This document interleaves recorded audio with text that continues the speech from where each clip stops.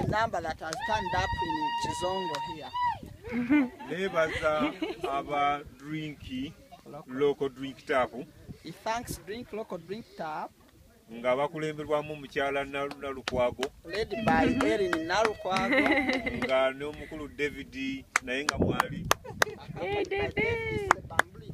Yokusondinga naye simulese wabweru. Omukyala oyo kamwongereko Susan. Plus Susan.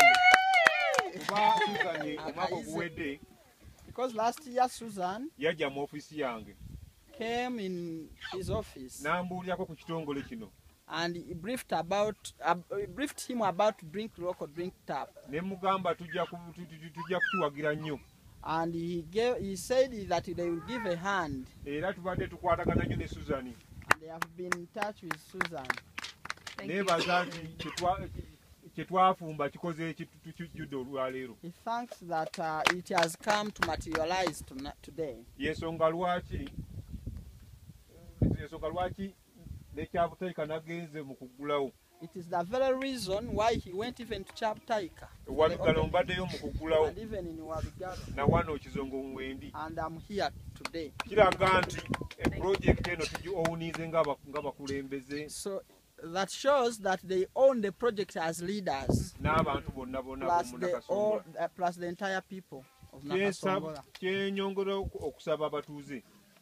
He requests the people of Kiizongo that we try as much as possible to see to it that our borehole is functioning. He will spearhead to see to it that this borehole stays. That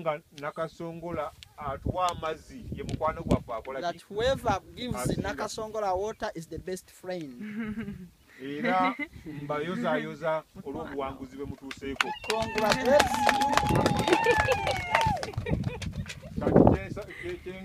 Kyengumya abakulu bano. Is giving a confidence to us. Ffe ng'abakulembeze tugenda kubawa nga Nakasongola district Wabinyonyi sub county tugenda kubawa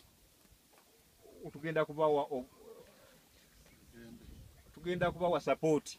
That as leaders of Wabinyonyi Nakasongola district, they are going to give maximum support as much as we need it. Era nawuliddeko nti mugenda kwongerako nayikonto endala mu bitundu ebirala naye tujja kubeera wamu nammwe kulabika nga kyonna. He heard that we might expand beyond this point and they will always give support whenever I need it. Mbebaza nnyo mwebale nnyo mwebalire ddala. Thank you very much. Thank you very much. Thank you. So mwebale nnyo.